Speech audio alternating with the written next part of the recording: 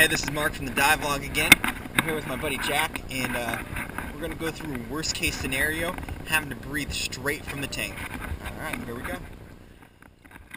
The first thing you're going to notice is Jack putting his hand over the nozzle of the tank, creating an artificial air chamber for himself. This protects his teeth. This also protects his lungs from having an overexpansion accident. You got to remember, your lungs aren't as strong as that aluminum or steel tank pumped up to 3,000 plus psi.